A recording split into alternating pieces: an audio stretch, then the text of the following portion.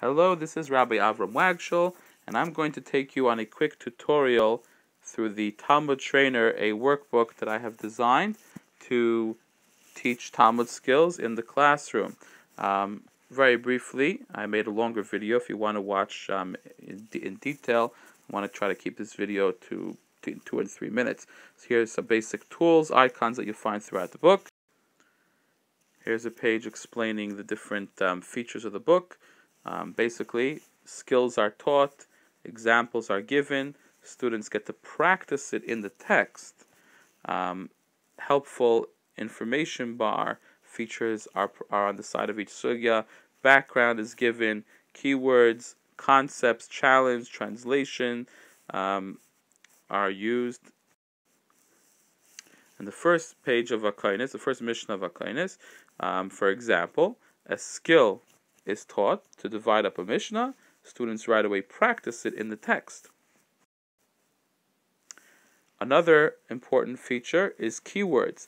On the side of the page, information bar, students are introduced to keywords, and right away they're asked to practice in the Gemara finding those keywords and notating on the side what is going on in that particular sugya. Throughout the book, there are helpful review questions, vocabulary, charts, written questions. Important skills like finding a quotation from a source, either from a Mishnah, from a pasuk, using words like shenemar, dechsiv, tnan, tanya, and students are taught to look up the source to determine where the quote begins or ends, and then they're asked to practice. And in the beginning of the year, I tell them how many words to find, so they get to practice right after they learn the skill. Some more review questions. Here we have a skill of looking up Maseres Hashas, looking up another places Gemara is mentioned. As the year progresses, the idea is that students are already placing punctuation based on keywords that they've learned in the past.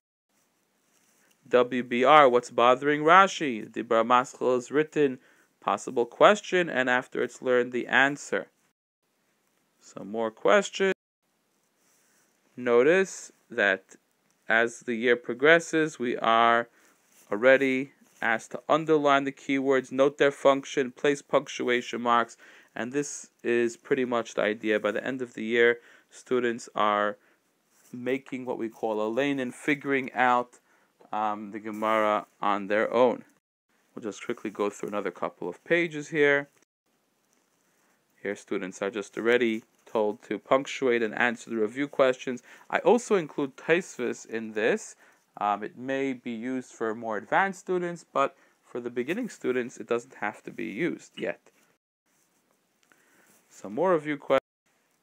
And to conclude, if you're interested in knowing more about this, please email me at rabbiwagshul@gmail.com. Thank you very much for listening.